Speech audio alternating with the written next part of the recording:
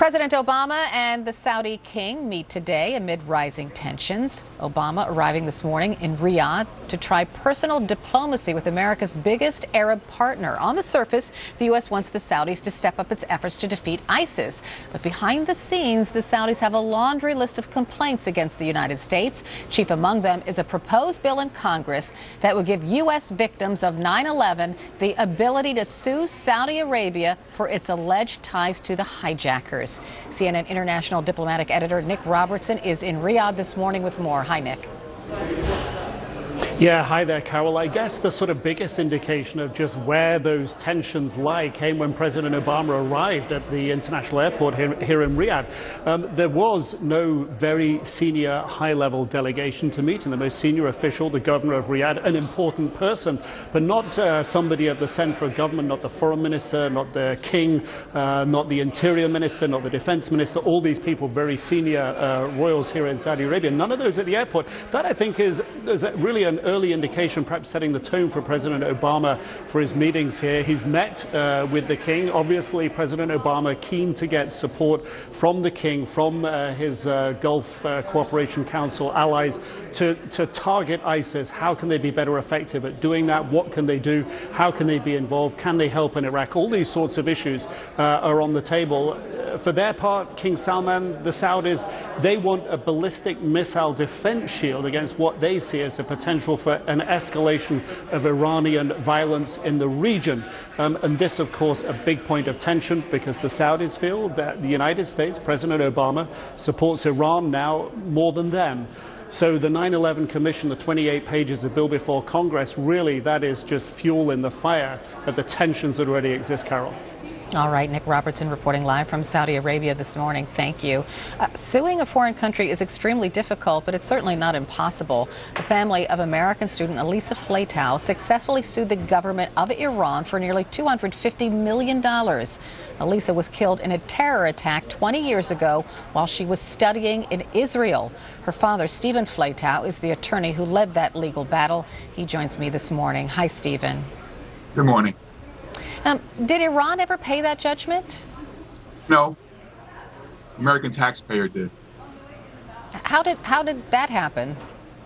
There was a compromise settlement with the Clinton administration back in 2001 that paid us approximately 10% of our judgment. I wasn't the only family that benefited, others did as well. And that money was supposed to come from Iranian assets that were blocked in the United States, but it never happened. And why didn't it happen? The big word is politics, the same thing that's rearing its head now with the new terrorism bill. Interesting. So is it an impossible task for these 9/11 families to bring a lawsuit, even if they were able to? Well, the task of bringing a lawsuit is rather easy. It's collecting on your judgment that poses a problem. Of course, in our case, the State Department had a heart attack when we started pursuing Iranian assets. If this new legislation goes through and victims start pursuing Saudi Arabian assets, the State Department is going to have an outright stroke and collapse. This is something that is groundbreaking. It is involving an ostensible ally of the United States, whereas Iran was on the anti-terrorism target list. They were a state sponsor of terrorism. So this is going to be an interesting fight between the victims and the American government, their own government.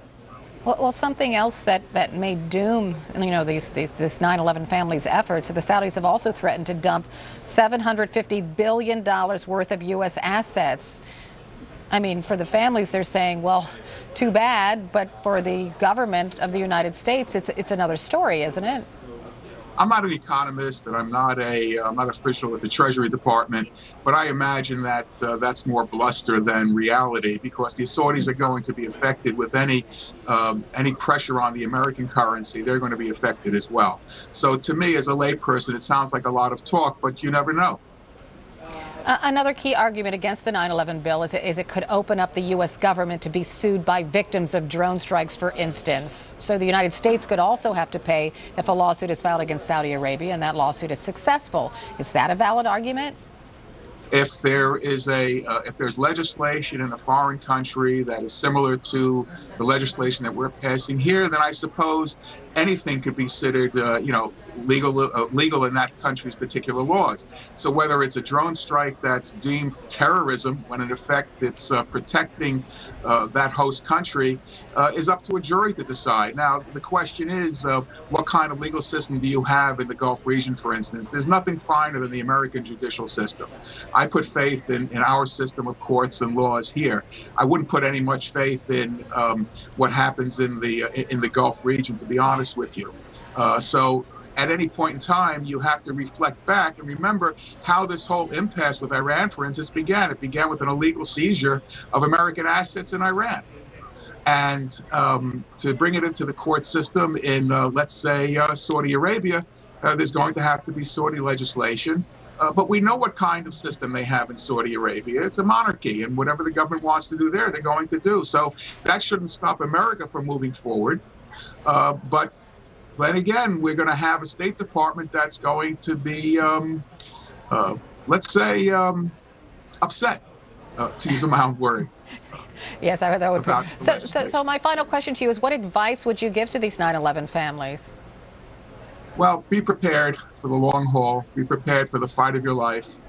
I know it took us a number of years of almost daily involvement with the federal government and with the Iranian asset location and discovery.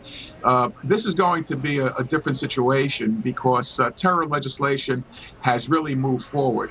And it looks as though the smoking gun in all of this is going to be released by national security here in the United States that will either point the finger at top officials in the Saudi government or will double talk. If it's double talk, then they're going to have their hands full. But at least Saudi Arabia's dirty laundry will be out in the air for everybody to see if they did have involvement with the 9/11 attacks.